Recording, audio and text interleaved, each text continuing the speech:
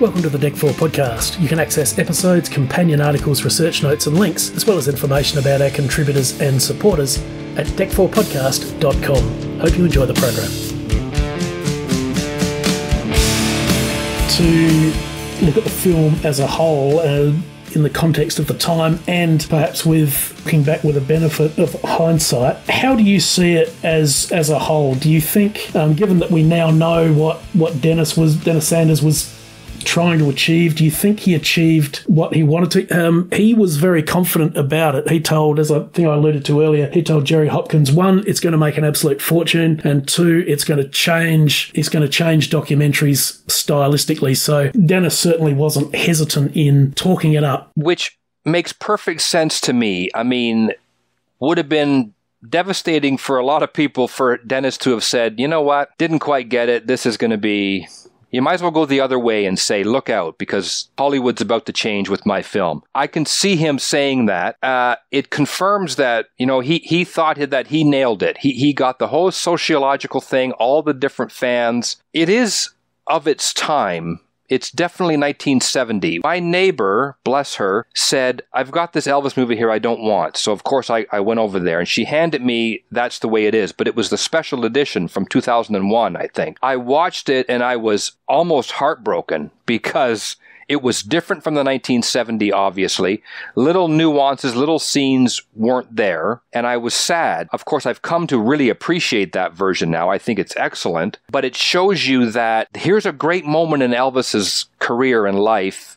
Unfortunately, the way it was made, very 1970. Audiences today might not grasp the majesty of the man at the time with this document. So we'll take that footage and we'll present it in a way that audiences can understand, and you will see what we're trying to say about this man at this point. About Sanders, I have to say, and this is the one difference from the 01 version that hurt me in my soul, but when he finishes Can't Help Falling in Love, Sanders decides to shoot it from way behind the orchestra. You see in the immediate foreground the band, the orchestra. You see Elvis gesturing with his arms in the air. The curtain begins to come down, and the people begin to stand up. And I'm telling you, I'm actually fighting it back a little bit now. It is emotional because it is a great depiction of a triumph. And I always add in what we all know about Elvis's life and his career, the kind of inherent sadness in the story. And to see him at such a conquering moment with his arms in the air and the timing of all that with the curtain coming down, it is a magnificent... I don't even know if Sanders understood. Perhaps he couldn't have because of the aura of the Elvis of the next 7 years and the next 50. But his boys converge on him when the curtain is down, the show is over. That big towel goes around his neck.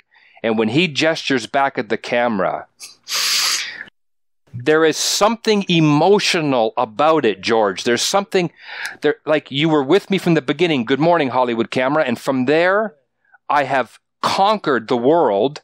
You've been there with me. How about that? Not too bad, eh? He's gesturing. How was that? Okay, with the okay symbol. And I'm telling you, it's emotional. Yeah, I agree with that. I think it's yeah, I agree. I actually think it's a much better film than I always thought it was. For me, it was almost a bit of a, I don't know, but not for want of a better expression, a bit of a poor relation to Elvis on tour. And I've sort of actually looked at it probably very differently this time and probably appreciate it a lot more than I have previously. I agree. Those of us that have been to Las Vegas in the last 20 or 30 years and looked around and saw, what it has become, wonderful in its own way still, but certainly not the Las Vegas of mid-century that we love so much. If for nothing else, it's a great window into, Las Vegas in the summer at a big moment when a big player was in town. And, I find I always end up watching it in August around the anniversary of his death. It's part of my little summer festival. And it ties in the thing with Las Vegas, heat, the desert, the way the city worked in terms of entertainment, and Elvis. So you talk Elvis on tour, perhaps more of a straightforward concert film, aside from some of the older clips they use, but a lot of it is just more performance in different venues. This gives you that Las Vegas thing, and it gives you, some of the shots, the signs being put up and the show being put on in Las Vegas. So with this film, you not only get Presley in his prime, and I've come to accept that that's the way it is. It's my favorite Elvis Presley album. And 69 to 70 is the pinnacle for me.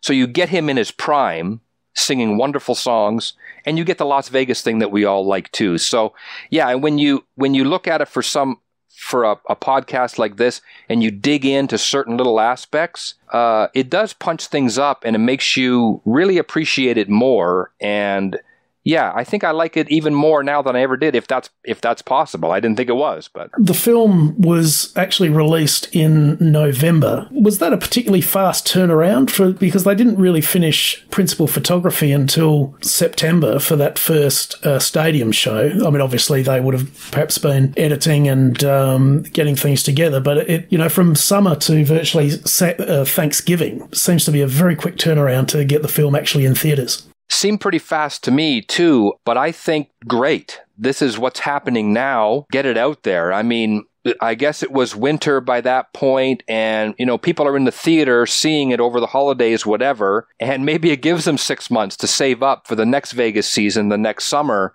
or for the next time Elvis was going to be there. Wow, good for them. In a couple of months, they edited the footage together. They had all the raw footage, and then it's up to the editor that we spoke about.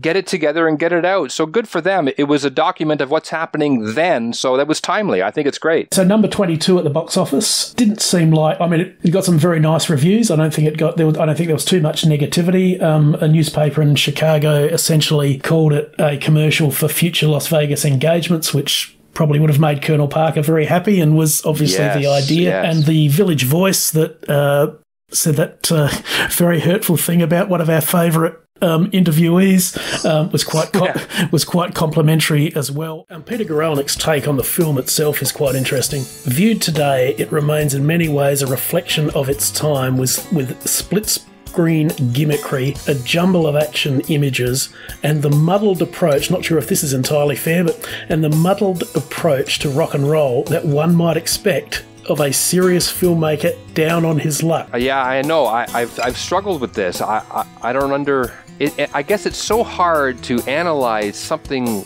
with our current brains. Looking back, it's hard to analyze. Guralnick is the guy that can do it.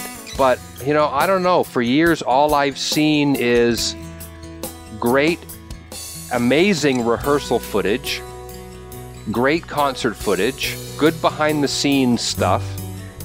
To me, it's a wonderful document. It done the only way he knew how to do it at the time. Podcast terms and conditions can be found at our website, DEC4podcast.com. You can contact us there or on our social media. Find us on the major podcasting platforms, and we're also on Substack, Facebook, Tumblr, and Instagram. This has been George Fairbrother. Thanks for listening.